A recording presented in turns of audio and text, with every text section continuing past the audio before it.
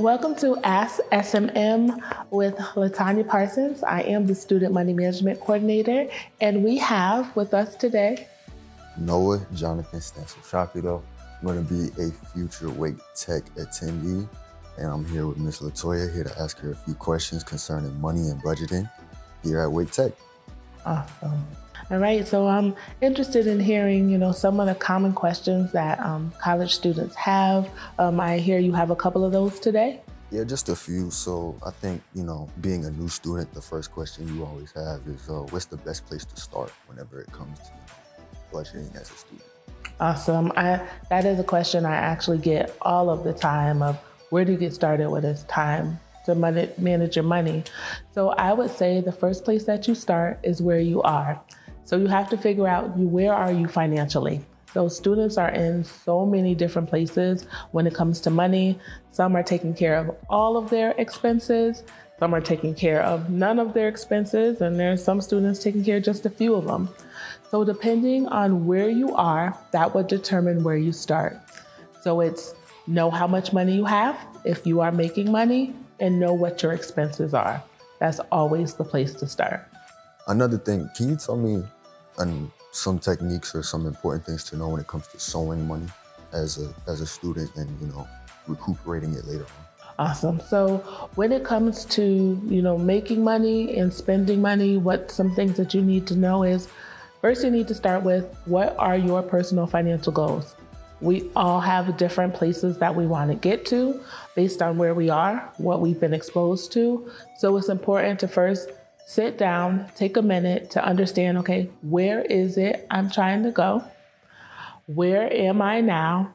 And make a plan on how you're going to get there. So if you are spending money, you got to understand, are you spending money in a way that's going to get you to where you want to go? What's your end goal? What's your outcome? Are you trying to be the next millionaire or billionaire, or you just trying to have a comfortable living? How much are you trying to make? So understanding all of those things, writing them down, then you can come up with or formulate a plan that's going to get you to where you want to be. Coming in from high school, this is one question I know a lot of people have. When is the best time, do you think, to start building credit? That's a great question, and a question I get all the time. So that really depends. So first you got to understand, what is credit? Where are you?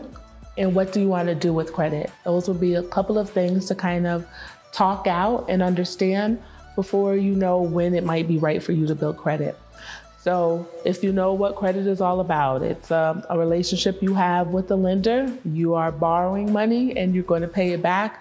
And there's something that's not so little anymore called interest that's involved. Now, do you have a steady income? Because that's important to being able to repay credit. So if you don't have a steady income, now might not be the best time for you. It might be when you get that stable job.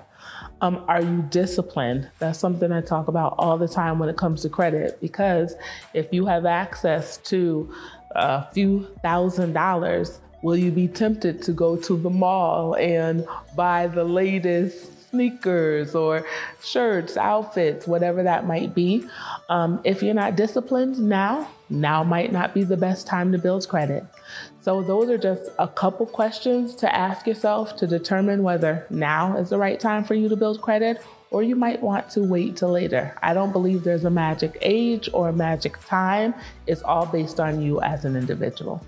So with all that information coming together, if you could give one number one tip to a new student coming in, what would that be? So the number one tip that I would have, or that I would give to an individual about money, would be think about how you think about money. Because that determines not just where we are, but it determines where we're going to go in life, especially when our finances are involved. So think about your beliefs about money. Think about spending habits and behaviors. And then think about, okay, I know what today looks like. What do I want my tomorrow to look like? And once we have all of those things, thought out, if my behaviors today are not in alignment to where I want to go tomorrow, then what adjustments do I have to make?